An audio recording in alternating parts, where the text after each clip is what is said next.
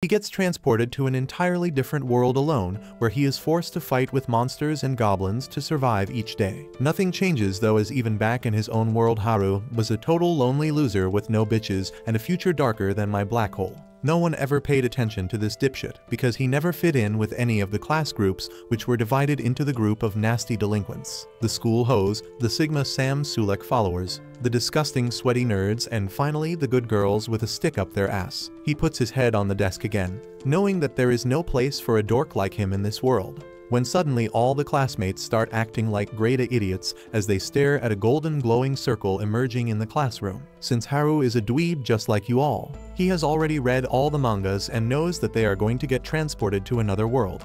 But it's too much work for him, so he decides to bail and literally tries to walk away from the situation. Unfortunately, the door is shut tightly by Flex Seal, so even with a lot of damage, he can't break the door to escape. Soon the magic circle covers the entire classroom and slowly the students start getting sucked in. But Haru has watched way too many Mission Impossible movies and he jumps up the air duct to escape. Luck is not on his side, though, as the circle enters the air duct and sucks him into a white endless void. He looks around wondering where the hell is his entire class and waits for an ugly-ass king with a smoking hot daughter to greet him, but nothing happens.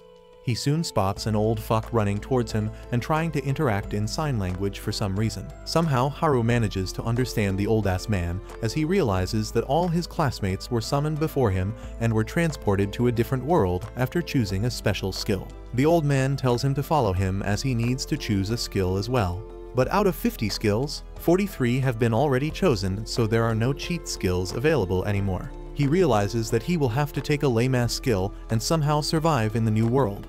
But his hopes and dreams shatter once again when he notices that a jellyfish has better skills than the ones remaining for him, and starts shaking the old man like a maraca. He shouts at the old man to stock up with better skills or learn how to count better than, and not summon more people if he doesn't have enough skills. The old man ends up snapping and pushes him away, claiming that a person like him with the ick of a bowling ball wouldn't survive even with the best skills, so he simply gives him all the remaining skills and pushes him down to the new world. He can't believe his eyes when he turns around to see a huge forest surrounding him while he stands there all alone scared. He suddenly spots a pouch on the ground and picks it up to find out that it has unlimited carrying capacity, which is a pretty decent item. But even with that, everything inside of it is as basic as my girlfriend. He soon does a drip check and tries to check his stats. But suddenly 2 dices appear on the screen. He tosses them, and they turn to M on both. He has no idea what the hell it means, but the stats tell him to put all that on a single skill. He wonders whether M means minus or something, so he decides to play it safe and gambles it all on the luck stat. To his utter surprise, the M turns out to mean maximum, and now his luck stats are turned up to the maximum. He also finds out that since he is such a lonely incel,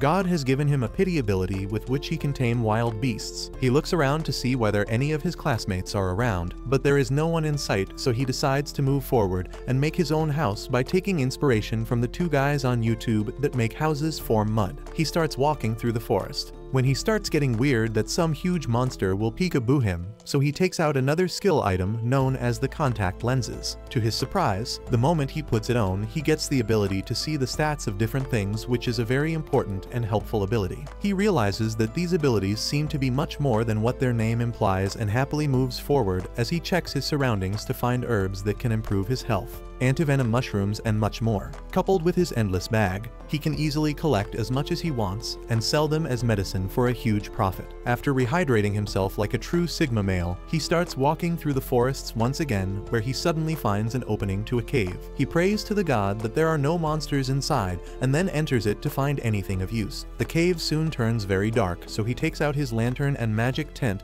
which he can easily set up here and live peacefully. By the time night fell, Haru made himself more comfortable than Bear Grylls as he collects twigs and with his temperature magic, ignites them on fire, which will also keep the beasts away. He checks his stats once again only to find out that a bunch of his skills got leveled up.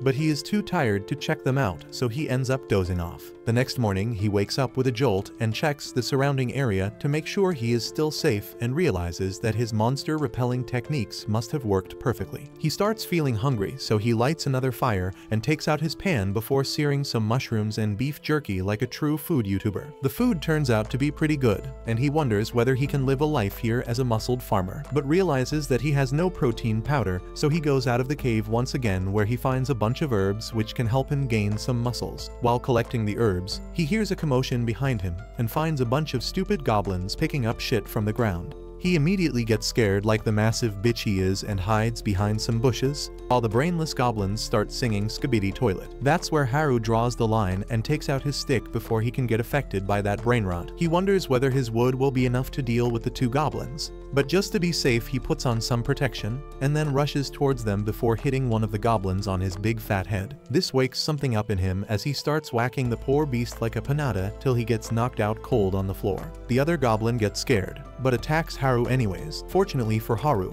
the goblin's attacks are pretty easy to read, so he easily dodges the strikes before whacking him on the head and then firing a small magic blast that seals the deal. After that, he washes his face as the sun starts setting and decides to head back home as he worked a lot today. After reaching back into his cave, he roasts some mushroom like a total hobo and checks his stats only to find out that multiple abilities have been leveled up. This is a very good news, but at the same time he wonders what will the goblins do with him if they find him in an empty cave all alone. He quickly shakes the terrifying thoughts away and quickly warms up a little with some exercise before heading back to bed. The next morning, he wakes up once again only to find mushrooms for breakfast, which is getting annoying already. He wonders whether he can find some meat, but immediately remembers how the vegans of his class would eat him alive if he ever said that. He quickly gets up once again and boosts his stats with some magic before heading out for the day with his trusty wood in his hand. He soon finds an item on the ground which again turns out to be a shitty mushroom. He throws it down to the floor and starts searching for meat, which grows on trees like a total imbecile. Soon he comes to his senses and decides that he should simply start working on his magic skills, and boosts his stats once again. After that, he starts running through the forest, and to his surprise, his speed has increased several times, as his body feels very light and fast. Moreover, even his attacks seem to be quicker and stronger, so he decides to test this out on a group of goblins nearby. He immediately jumps in the battle and bitch slaps the first goblin with his wood before smacking the second one on the head as well. This seems to enrage the goblins though, as the jacked one grabs a club.